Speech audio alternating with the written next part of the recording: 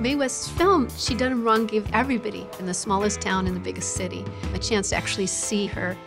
It was released in February of 1933, just after FDR is elected. And a lot of people see her and FDR as kind of a new spirit that seizes America. The film generates so much box office that by June, according to Paramount, it was able to climb out of bankruptcy. And now, folks, we are entering the gates that so many try to crash and so few pass. Within these portals, you may see such famous stars as the Marx Brothers, Mae West, Cary Grant, and many of your other favorites.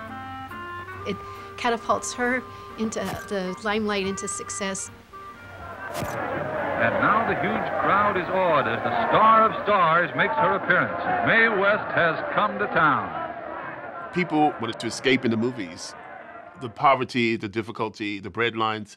And Mae West created an image of this beautiful woman walking around in these extraordinary clothes. The glamour of 1930s Hollywood depended a lot on Mae West. We're up here at Mr. Bowman's beautiful theater to see the grand opening, the premiere of my new picture, I'm No Angel. Of course, I didn't call it I'm No Angel for nothing. Don't forget, come up and see me sometime.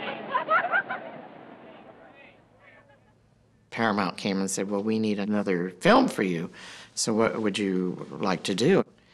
She actually wanted to be a lion tamer as a child, and so she wrote I'm No Angel, and she portrays Tyra, the lion tamer. Tyra, the $1 million beauty!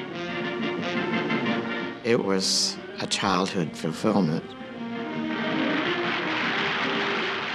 There she is, making an entrance into the circus in Madison Square Garden on a big, beautiful elephant, and there she is whipping the lions into a performance. Come on, baby.